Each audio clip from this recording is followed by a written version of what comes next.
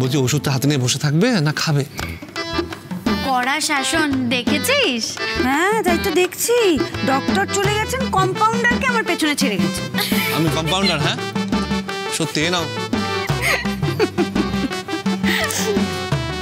Bro বলছি ঠাম্মি আর বড় মা তোমাকে ডাকছি, স্বাদের ব্যাপারে কিসব কথা বলবে। ও হ্যাঁ, কাল তো এরা 7 মাসের স্বাদ। আকাশ একবার শুনে যা। হ্যাঁ হ্যাঁ মা আসছি, আমি আসছি একটু। আমিও আসি। ওকে এই যে তোমাকে ওখানে কেউ ডেকেছে নাকি?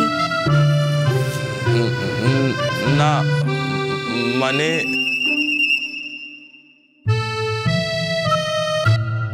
এদিকে এসো, এখানে বসো, তোমার সাথে আমার কিছু কথা আছে।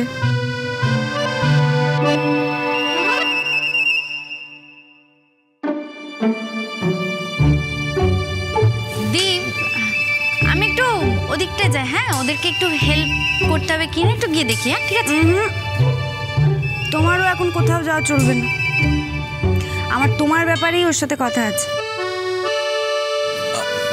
বৌদি মানে ওর ব্যাপারে আমার সাথে আবার কিসের কথা?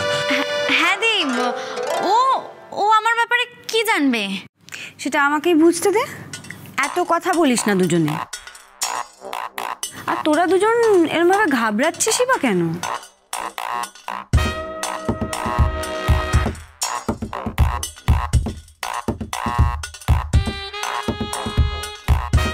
নীল, আমার যেটা বলার সেটা হলো যে তোমরা দুজনেই তো খুব ভালো বন্ধু, তাই আমার মনে হয় তুমি ওর ব্যাপারে ঠিকঠাক মতামতটা দিতে পারবে। মানে একজন বন্ধুই তো আরেকজন বন্ধুকে ভালো চেনে। মানে কিরকম মতামত? ছোটির লন্ডন যাওয়া উচিত কি উচিত না সেই বিষয়ে মতামত। হ্যাঁ আমি ভাবছিলাম যে ছোটিকে পড়াশোনার জন্য যদি লন্ডন পাঠানো যায়, এই 2-3 বছরের জন্য আর কি। ও তো পড়াশোনায় খুব ভালোই, ও স্কলারশিপও পেয়ে যাবে। আমার মনে হয় এটা ওর ক্যারিয়ারের জন্য খুব ভালো হবে, তাই না নীল? মানেটা কি? হঠাৎ লন্ডনে যাওয়ার কথা কেন ভাবলো, তাও আবার 2-4 বছর? ও নীল কি ভাবছো? না ভাবছি যে ওর ওখানে যাওয়াটা খুব ডেঞ্জারাস হয়ে যাচ্ছে, ওর ওখানে যাওয়াটা একদম উচিত না। মানে তুমি তো এখানকার ব্যাপারে কিছু জানোই না, ওখানে ডক্টরদের একদম রেসপেক্ট করা হয় না, আর স্টুডেন্টদের সঙ্গে খুব খারাপ ব্যবহার করা হয়, আর র্যাগিং ট্যাগিং তো লেগেই থাকে অলওয়েজ। তিস্তা নিজেকে কেউ হ্যান্ডেল করবে সেটাই তো বুঝতে পারছি না।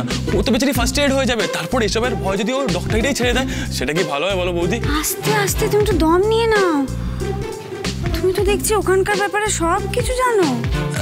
হ্যাঁ মানে ওই শুনে শুনে। না ঠিক আছে, তোমার শোনার উপর আমার যথেষ্ট ভরসা আছে। কি বলিস ছোটি? না মানে দীপ তুই আসলে আমি তোমার কথা ভেবেছিলাম নীল। ওখানে না আসলে একটা বিজনেস কোর্সও আছে, খুব ভালো, তোমার ব্রোই বলছিল। তাই ভাবছিলাম যে তিস্তাও গেল ও পড়াশোনা করতে, তুমি গেলে কোর্সটা করতে। কিন্তু তুমি যখন বলছো জায়গাটা এতটাই খারাপ, তখন থাক। এ বাবা, এটা তো পুরো গন্ডগোল করে ফেললাম বৌদি। না মানে র্যাগিং ট্যাগিং তো সব জায়গায় হতেই থাকে তাই না? নিজেকে হ্যান্ডেল করানোটা সবচেয়ে বড় কথা। আর তিস্তা যা স্মার্ট ব্রেভ, ও নিজেকে ঠিক হ্যান্ডেল করে নেবে। আর তাছাড়া যদি আমি ওর পাশে থাকি তাহলে তো কোনো প্রবলেমই নেই, একদম ওর বডিগার্ড হয়ে থাকবো। বডিগার্ড না? খুব শখ হয়েছে তিস্তার বডিগার্ড হওয়ার তোমার। হ্যাঁ তিস্তার বডিগার্ড হবে তুমি? হ্যাঁ আমাকে বোকা বানানো, 1 নম্বরের বোকা। আর তুমি খুব চালাক না, দিকে বোকা বানাচ্ছ। না দীপ প্লিজ তুই আকাশ দাকে কিছু বলিস না প্লিজ। হ্যাঁ বৌদি প্লিজ। ঠিক আছে ভেবে দেখবো।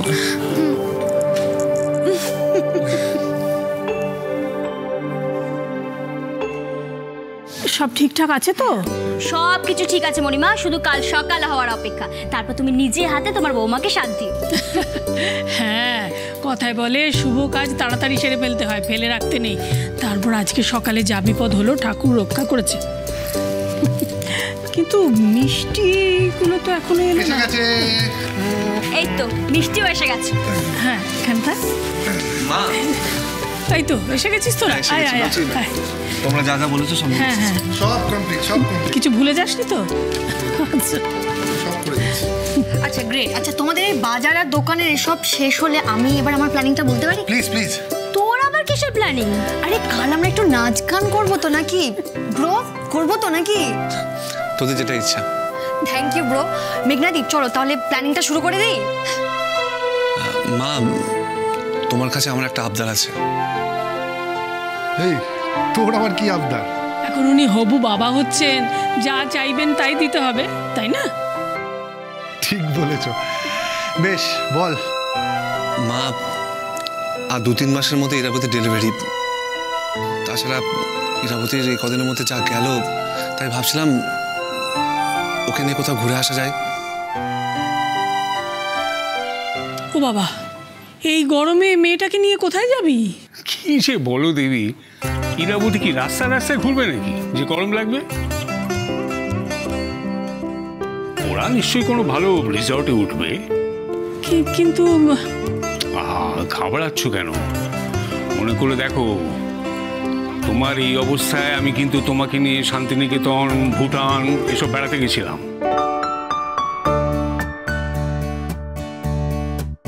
আচ্ছা বেশ বেশ, ওদের যেখানে যেতে ইচ্ছে করে যাক। কি আকাশ, কত সহজে পারমিশনটা করিয়ে দিলাম বলো? হ্যাঁ, থ্যাংক ইউ ড্যাড। আচ্ছা এবার বলো, তোমরা কোথায় যেতে চাও?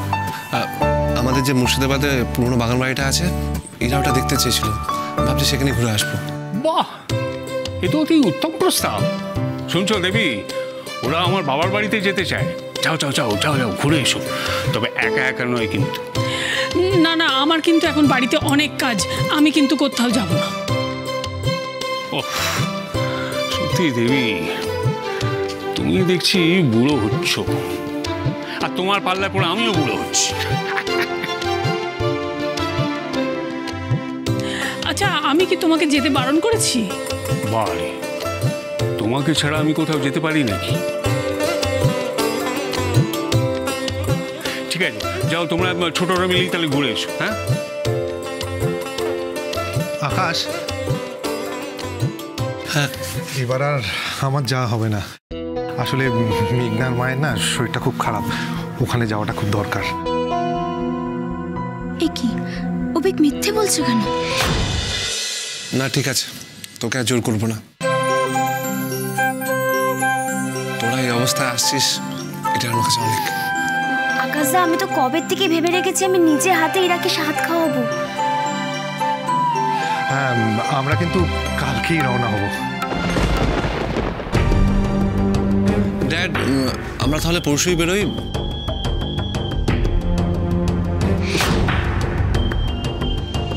আমি, ইরা, স্যান্ডি, নীল আর তিস্তা। তিস্তা থাকলে ইরার খুব ভালো হবে। হ্যাঁ হ্যাঁ বটুই তো। হ্যাঁ যাও, সাবধানে যেও।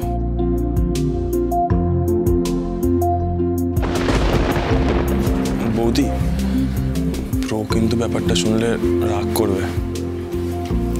তুমি ব্যাপারটা আমার উপর ছেড়ে দাও না, যা হবে এবার মুর্শিদাবাদে গিয়ে হবে।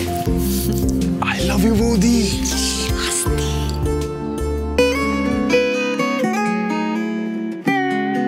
এক্সকিউজ মি, আমার একটা ফোন এসছে, 1 মিনিট। হ্যাঁ,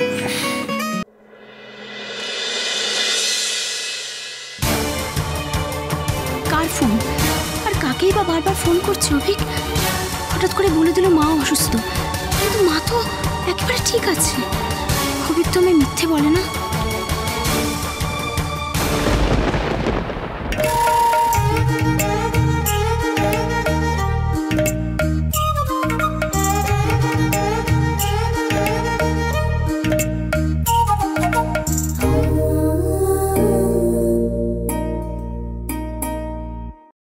হ্যাঁ অফিসার বলুন।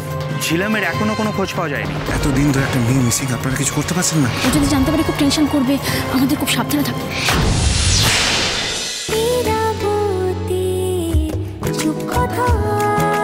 চলো চলো চলো চলো চলো পাল্টা